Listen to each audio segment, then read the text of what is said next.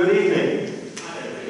Good to see everyone tonight as we come to worship our Lord. And I'm sorry I wasn't able to join you downstairs for dinner this evening. Marianne and I had some things to take care of with our son and grandson, so we've taken care of that. But we are here and gathered for worship.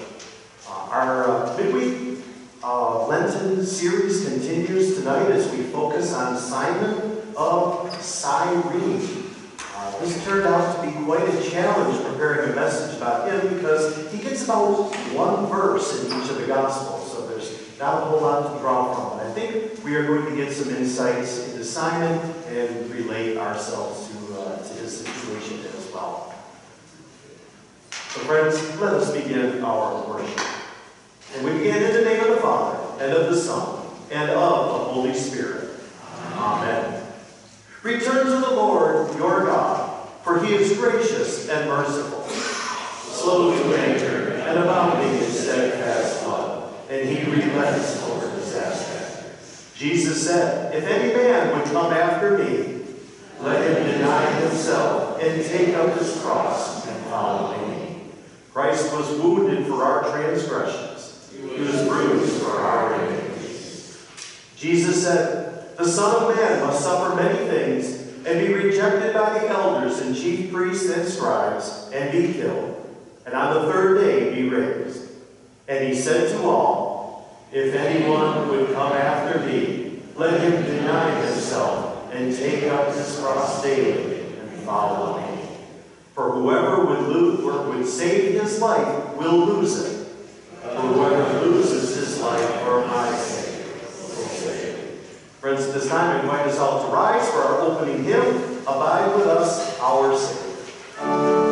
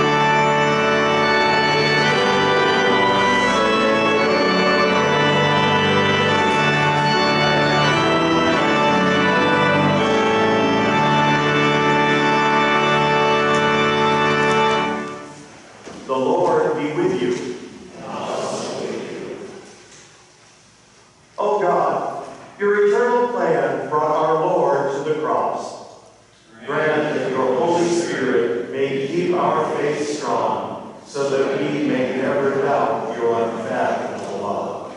As a bystander, carry our Lord's cross on the march to the hill. May we pick up our cross and follow him, bearing our burden, counting the cost, considering all we have as loss for the sake of Christ. Through Jesus Christ, your Son, our Lord, who lives and reigns with you in the Holy Spirit, one God, now and forever. Amen. You may be seated.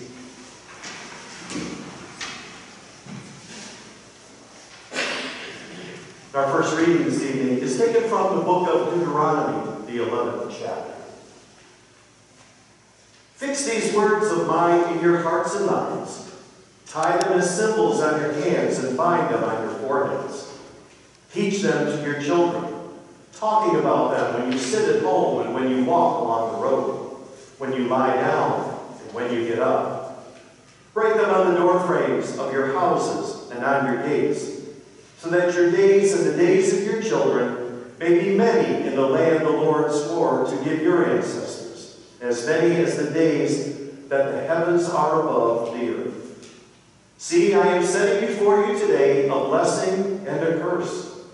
The blessing if you obey the commands of the Lord your God that I am giving you today. The curse if you disobey the commands of the Lord your God, and turn from the way that I command you today by following other gods, which you have not known. You are about to cross the Jordan to enter and take possession of the land the Lord your God is giving you. When you have taken it over and are living there, be sure that you obey all the decrees and laws I am setting before you today. This is the word of the Lord. Thanks be to God. Let us rise to the reading of the Gospel. The Holy Gospel according to St. Luke, the 23rd chapter.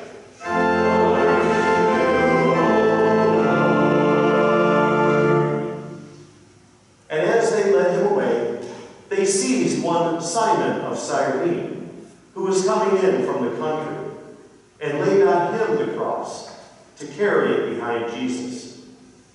And there followed him a great multitude of the people and of women who were mourning and lamenting for him. But turning to them, Jesus said, Daughters of Jerusalem, do not weep for me, but weep for yourselves and for your children. For behold, the days are coming when they will say, Blessed are the barren, and the wombs that never bore, and the breasts that never nursed. Then they will begin to say to the mountains, Fall on us, and to the hills, cover us. For if they do these things when the wood is green, what will happen when it is dry? This is the gospel of the Lord.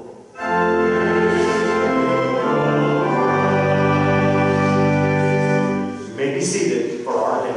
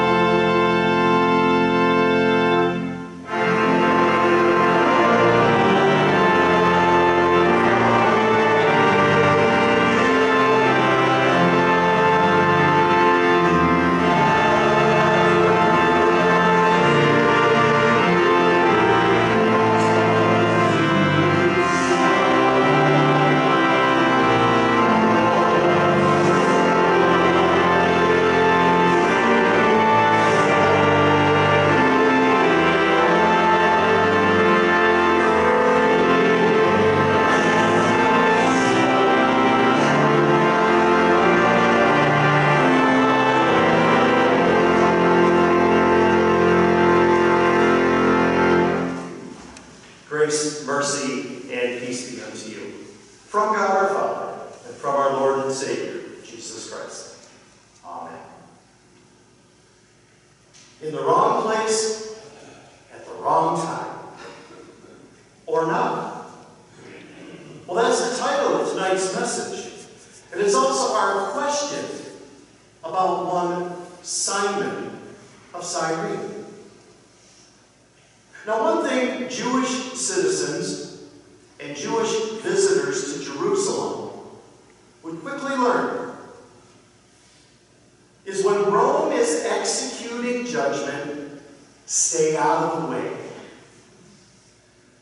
But there were many bystanders or spectators from a distance watching as a parade the procession of Jesus and his executioners marching to the crucifixion site.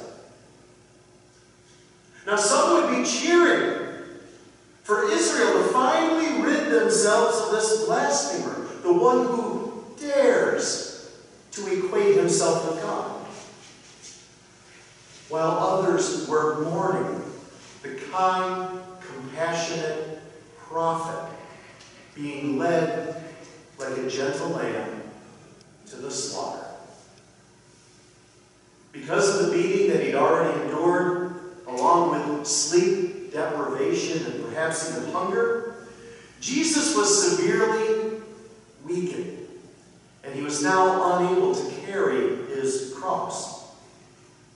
And a bystander, Simon of Cyrene, is drafted.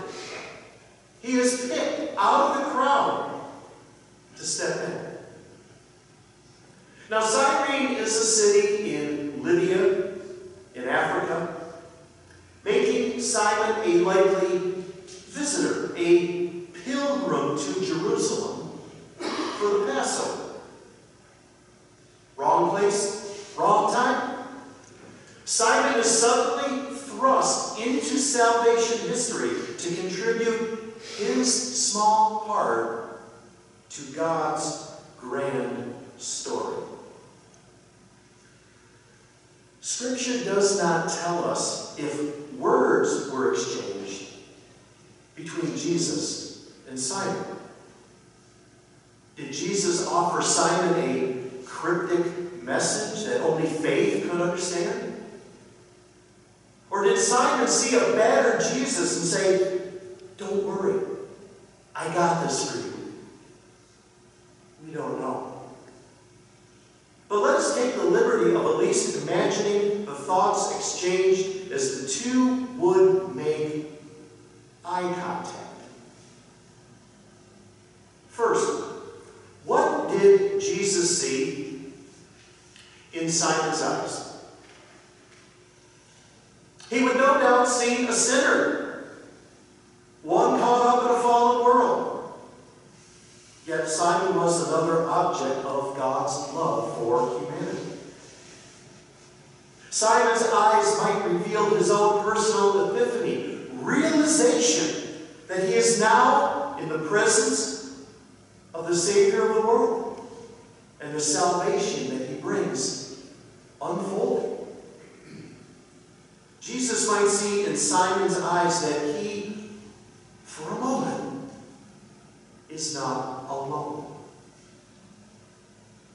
Now, what would Simon see in Jesus' eyes? Was Simon, before any of this, a believer?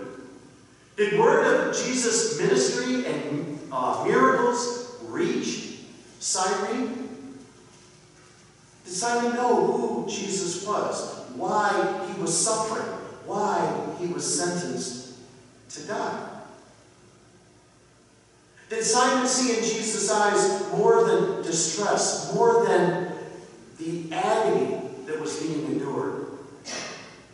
Did Simon see the weight of the world's sin in Jesus' eyes? Would Simon see the eyes of compassion, the eyes of a God who so loved the world, the eyes of salvation's plan coming to fruition so close to him? in this moment, bearing what was probably a 100-pound crossbar on his shoulders, would Simon see his own circumstance as a curse or as a blessing and a privilege? What is certain is that this moment for Simon would prove to be more than a close call, more than a brush with death, but a personal connection to the one called Messiah. How do we know this? Quietly, some 25 years later, Rufus, the son of Simon of Cyrene, is called out by Paul with greetings in the book of Romans, making Simon and his family likely converts to Christ, following in his way, in a most literal way, following in the footsteps of our Lord. Truly, in that march to the cross, in a way no one else ever has. I believe Simon's life was changed by this event, being in the wrong place at the wrong time. And now our lives have also been changed. We tonight are given a glimpse of the suffering to come, the cost of our sins, the price that was paid. So are we now merely bystanders in salvation's story? Or are we the story? Are we in the story? When Jesus looks into your eyes, what does he see? Does he see a repentant sinner? Does he find sorrow in your eyes? Does he find faith and humble thanksgiving for what he is about to do for you, out of undying love for you? And to answer that, we only need to ask, what do we see in Jesus' eyes on his march to the cross for us? Do we see the object of our faith? Do we see the very Son of God? Do we see the one who values our life and our faith more than his own human life? Do we see the Lamb of God who takes away the sin of the world? Do we see in his eyes the light of life? Do we see our hope and our salvation in him? Are we willing to carry our own cross here in our lives in support of him? Has the Word of God, Jesus himself, become for us a lamp for our feet and a light for our path? Are we, in our walk of faith, in the right place at the right time? Amen. And may the peace of God, which passes all understanding, keep your hearts and minds in Christ Jesus. Amen.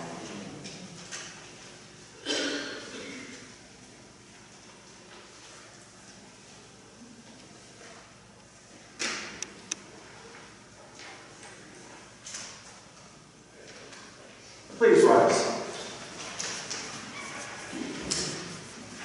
Let us profess our faith using the explanation to the second article of the Creed. I believe that Jesus Christ, true God, begotten of the Father from eternity, and also true man, born of the Virgin Mary, is my Lord, who has redeemed me, a lost and condemned person, purchased and won me from all sins, from death, and from the power of the devil, not with gold or silver, but with his holy, precious blood, and with his innocent suffering and death, that I may be his own and live under him in his kingdom, and serve him in everlasting righteousness, innocence, and blessedness. Just as he has risen from the dead, lives and reigns to all eternity. Amen.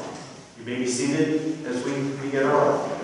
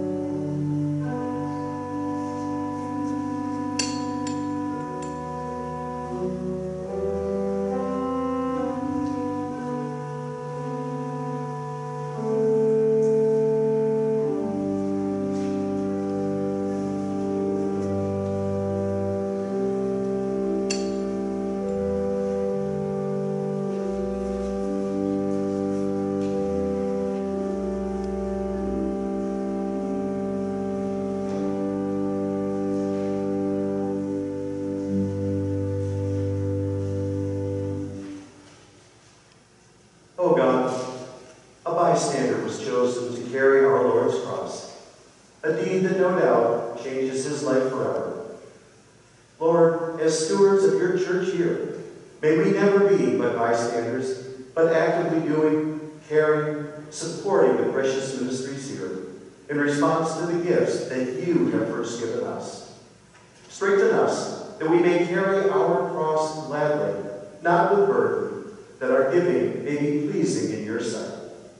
This we pray for the sake of him who gave himself for us, Jesus Christ our Lord. Amen.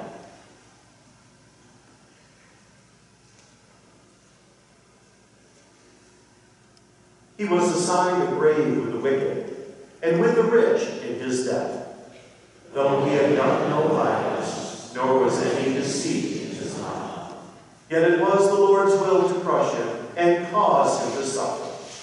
And though the Lord makes his life a guilt offering, he will see his offspring and prolong his days. And the will of the Lord prosper his hand.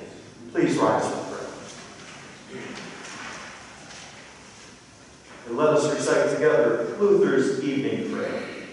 I thank you, my heavenly Father, through Jesus Christ, your dear Son, that that you have graciously kept me this day. And I pray that you would forgive me all my sins where I have done wrong, and graciously keep me this night. For into your hands I commend myself, my body and soul, and all things. Let your holy angel be with me, that the evil foe may have no power over me. Amen. Our Father, who art in heaven, hallowed be thy name. Thy kingdom come, thy will be done, on earth as it is in heaven. Give us this day our daily bread, and forgive us our trespasses, as we forgive those who trespass against us. And lead us not into temptation, but deliver us from evil. For thine is the kingdom, and the power, and the glory, forever and ever. Amen. The Lord bless you and keep you. The Lord make his face to shine on you and be gracious to you. The Lord look upon you with favor and grant you peace. Amen.